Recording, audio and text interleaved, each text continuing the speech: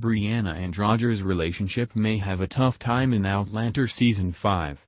Sophie Skelton has teased what fans should expect from the couple next season and also shared some details on how she prepared for her giving birth scene in the Season 4 finale. Outlander Season 4 is a huge one for Skelton, who plays the role of Jamie, Sam Heughan, and Claire's, Katrina Balfe, daughter, Brianna. In this season, Brianna traveled to the 18th century without telling Roger, Richard Rankin. The latter followed her, but their happy reunion was short-lived. After they parted ways, Bri was sexually assaulted by this season's villain, Stephen Bond, Edward Spillers. Jamie and Claire find out that Brianna is pregnant and that she was violated. In his effort to reconcile with Brianna, Roger looks for her in Fraser Ridge.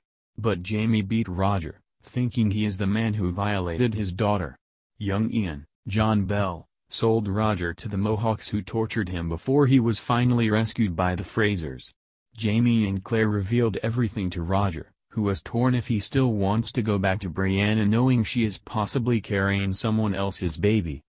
In the end, his love for her outweighed everything else and vowed to raise Bri's baby like his own. Skelton hinted that although Brianna and Roger had a happy reunion in Outlander Season 4 finale, they might still have some rough patches to smooth over in the 5th installment, given everything that happened to them. I have a feeling there will be some difficulties. They could put everything that happened aside, or it could complicate things and make things harder. Hopefully, they'll be okay, Skelton told TV Line. The actress also shared the things she did to make sure that she depicts her character giving birth perfectly.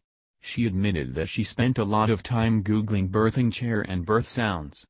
In the interview, Skelton explained that she wanted to see what kind of sounds women make when they are giving birth. She said in some films, it looks like mothers-to-be seem like screaming, but in reality, they are making a low animalistic sound. The actress recalled that the time she spent researching online paid off on the day they finally shoot the scene. Skelton said the series director and assistant director first told her that she is doing it wrong. However, when they check how it is done, they agreed that Skelton perfectly shows the pain of a woman giving birth.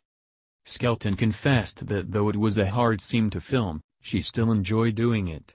As proof that she did a great job, even the TV series crew asked her as if she had undergone the process in real life, which Skelton said she hasn't.